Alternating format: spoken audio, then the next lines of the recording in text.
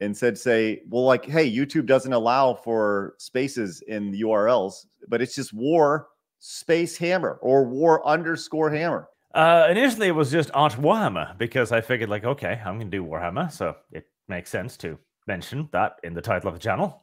Absolutely. Why did you Games Workshop's lawyers disagreed?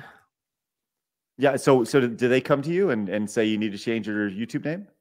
Yes, and this was specifically after members of a Reddit board by the name of Sig Marxism contacted them. The person who did so made a bragging thread on the board saying that he had called up their lawyers specifically with my name, etc., and sent multiple requests via bots as well, so to spam their email, essentially. So it was one guy who made a fuss, made it seem like there was a bunch of people complaining about it. Yes. And then they sent me the threats about legal procedures unless I removed the Warhammer. And at that point, I was genuinely very tempted to just say, like, no, you don't own the word Warhammer. Like, I don't care if you have a trademark. It's a common word, right?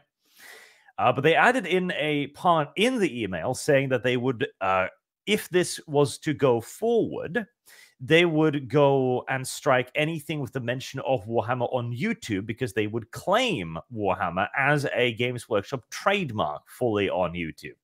Wow. The implicit threat there being like, okay, we're actually going to go after all Warhammer content if you fight us on this. And at that time, I still had relationships with a lot of other Warhammer YouTubers. And I'm like, okay, this is going to cause a lot of fucking troubles for everyone. So, okay, I'm not too attached to the one part of the name. Everyone knows me as Arch anyway, so fine, I'll change it. No skin off my back. I do regret that now because pretty much all of those Warhammer YouTubers then immediately decide, like, oh, now Arch is dangerous to be around. Let's disavow him. Right. So how long ago was this? Oh, God. Good while. 3-4 years? 3-4 years? Okay.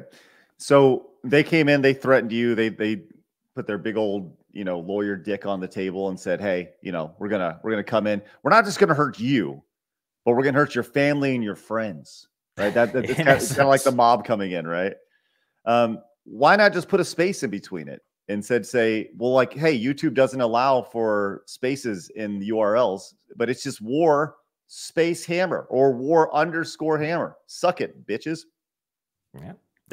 I wish I'd thought about it, honestly. Because at the time, I was in a little bit of a panic mood as well. Because the first response was rage. Like, no, you don't own this. I know trademark laws in my country. I own Arch Warhammer trademark. I have that registered. Like, you can't then go like, yeah, but we own part of that. And that's not how that works. Mm-hmm. But the thing that they would go after everyone was the one that gave me pause. And the thing is, too, they've demonstrated a willingness and an ability to do this later, where they went after Warhammer fan animations, where there was a very thriving and excellent community of fan animators for Warhammer, making Warhammer content on YouTube. Games Workshop went through every last one of them, sent them threatening emails saying, okay, either you wipe your online presence and give up everything. You cannot monetize this. You can't have it. You can't have Patreons. You can't have YouTubes. You can't have Googles, anything like that. Or we're going to sue you. Oh, and by the way, come work for us otherwise. Wow. And a lot of them did. So it's kind of like holding the knife up to their neck and being like, hey, listen, you can either die or what is it? You can die or you can slaves. Yeah, exactly. Or you can come work for us, you bitches, right? Wow. Yes. That's insane to think about. What a bullying technique.